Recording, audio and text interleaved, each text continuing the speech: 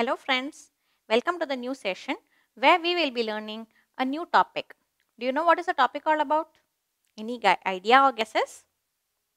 Today I am going to teach you a new topic which is called as division.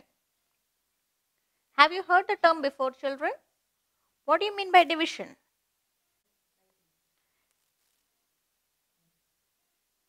So what is a division, children? Any idea? We have heard this term on a daily basis, right? We hear it in our daily life, be it in the house, be it in the school, in the play area, wherever we go, we hear this term division. So what do you mean by division? Dividing something or separating something in equal parts, right? Now, for example, there is a girl whose name is Kitty. Okay. This girl has got 25 beads with her. Okay. And she wants to divide these 25 beads equally. Now what will she do? Just imagine that she is having a 25 beads and she wants to separate it in small groups so that if any of her friends come, she can gift it to them. So what will she do, children? So now let us see the 25 she will be splitting as 1, 2, 3, 4.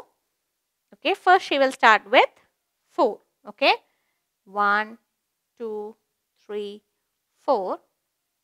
1, 2, 3, 4. 1, 2, 3, 4. So how many are there?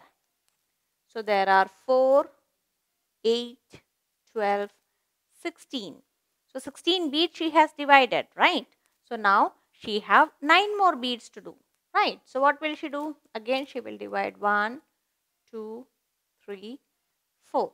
So now there are 20 beads. So how many is left with her? Very good. She is having 5 more beads, right? And if she distributes the 5 equally among these 5 groups, then the beads are equally divided. So what she will do? She will add 1 bead more in each of her lot, right?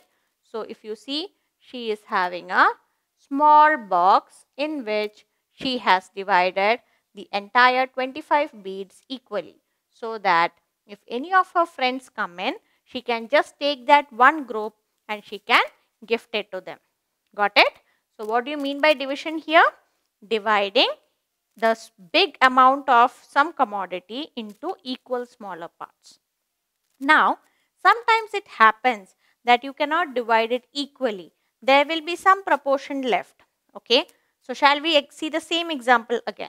Now, assume that this girl Kitty has got 27 beads with her.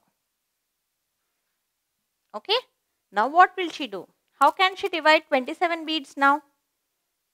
So, what will she do now?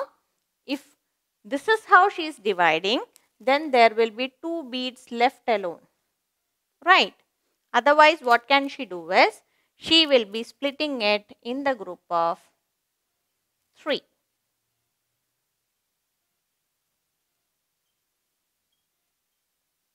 So, let's count here 1, 2, 3, 4, 5, 6, 7. Let's see how many are remaining now. 1, 2, 3, 4, 5, 6, 7, 8, 9, 10, 11, 12, 13, 14, 15, 16, 17, 18, 19, 20, 21. I have to divide 27 beads. So, which means I am left with 6 beads more, right? So, what will I do? I will form it in 2 more groups. So, now my 27 beads are divided into how many groups, children? Let's count. 1, 2, 3, 4, 5, 6, 7, 8 and 9. So, now this 27 beads I have divided in 9 groups. Okay. And this 25 beads I have divided into 5 groups. Okay. So grouping of these big number of beads into smaller parts, smaller equal parts is called as division.